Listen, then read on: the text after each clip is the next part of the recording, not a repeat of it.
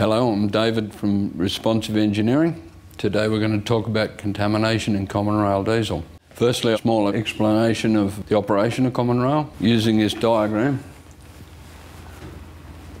we have a supply pump here which draws fuel from the fuel tank. This supply pump pressurizes the fuel, comes up to what we call the common rail. Called common rail because it's common with all injectors.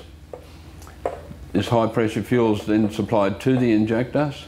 The injectors are operated electronically with pulsing. It's a very high pressure system. It operates around 180 MPa or 30,000 pound in the old language.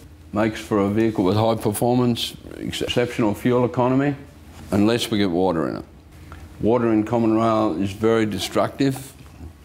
Damages the components, firstly our supply pump, the lines connecting to the rail itself, and ultimately the injectors. This is very expensive, given that a repair on a four-cylinder motor vehicle can cost somewhere in the vicinity of $9,000. A V6 or V8 somewhere around $15,000. It's quite an expensive occurrence. Water is the most common contaminant in common rail systems. And how do we get this water in the fuel system? It can come in through a fill and come in through river crossings via the tank breathers, which we'll speak about later.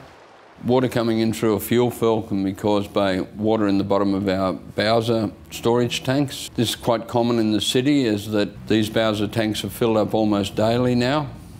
Now, what does water do to the common rail components? Predominantly because of our high pressure and our high temperatures, rust is very prevalent.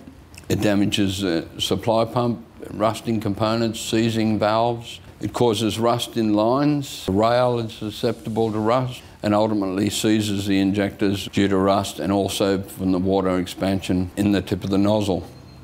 No vehicle is less susceptible. Most common rail vehicles are quite susceptible to water damage. How do we stop our vehicle getting water in the fuel system? We have really high flow rates. Common rail draws from the tank and returns in the vicinity of 40, 50 litres an hour, and another 8, 9 litres which is used. So we have a flow rate of 50, 60 litres an hour through the system. 80% of this is going back for cooling and lubrication of the components. So when we get water in it, it quite rapidly is carried through the system. The other misconception is that a filter will stop water. Predominantly, a filter is not designed to stop water. It's designed to control particulates. And for the purpose of that exercise, we've got here a 0.2 of a micron filter. 0.2 gives us basically 1/10 the size of the factory filter. And we'll demonstrate that water can easily pass through that filter with very little effort. So as you can see, that a filter in a motor vehicle will definitely pass water. It's not going to be a barrier, water entering the system. A filter is not made to stop water, given that water is a liquid. In fact, water goes through a filter slightly easier than diesel. The only true way to remove water from diesel fuel is with a high-quality water separator, such as WaterWatch. WaterWatch can separate the water from fuel. It can do this at 50 to 60 litres an hour flow rate. Coupled with that, we have a very high accuracy detection system, so that once the unit is separated water from the diesel and we see around 5 to 7 mils in the bottom, WaterWatch will detect this and send off the alarms. WaterWatch can be fitted to any diesel vehicle. It's a unique design, has won quite a number of awards. WaterWatch has a lifetime warranty. We're 100% confident in the design and the components. WaterWatch is assembled in Australia, and each unit is individually tested before being sent out.